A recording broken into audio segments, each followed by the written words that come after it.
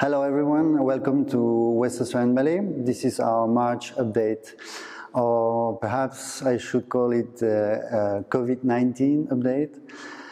West Australian Ballet, like any other ballet company in the world, has been extremely impacted. This week we had to take the difficult decision to postpone all our performances for the next 3 months. Which means that until September we will not have any revenue. I know we will go through this, and we will go through this all together. Some of our patrons and friends have already turned their tickets into a donation for the company. So if you don't know what to do with the tickets you bought for Genesis or Sleeping Beauty, or even the State Theatre season in June, please consider to make a donation for the company. This week we also received some donations for our endowment program, and on behalf of West Australian Ballet I would like to thank the people who did so, and I would like to thank also the people who decided to make all those donations. As long as our health department will allow us to work, we will keep the hard work with our dancers. So we decided to keep on working on our Genesis program, which was supposed to open next week. This morning we had a run of the evening, and I can tell you that our dancers have been extremely creative again this year. So next Friday we will record the evening, so we will be able to share this online with you.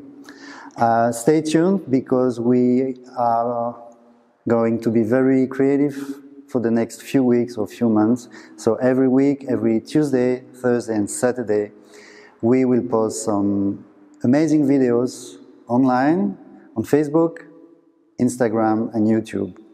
Our dancers have already some crazy ideas and very creative ideas. We will also broadcast our morning company classes and some live rehearsals. So a lot of digital stuff coming up for you, because we want to stay connected with you. Let's go to Studio One and let's see what the dancers are up to.